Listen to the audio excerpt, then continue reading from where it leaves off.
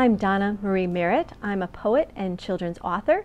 I'm going to read a poem today from No Winter Maintenance, Pass at Your Own Risk.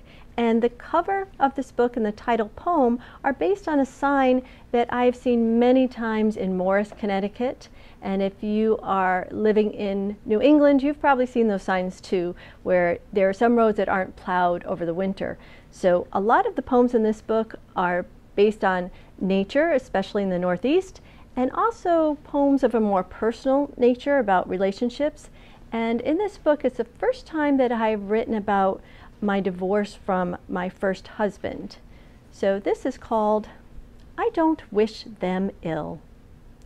My ex-husband went on vacation with his new wife, the one he'd been sleeping with most of our marriage, and left her there. I know that shouldn't have given me any sense of satisfaction, but if a poem is not honest, what good is it? It was entertaining. They worked it out, got counseling, all that stuff. I'm glad, really.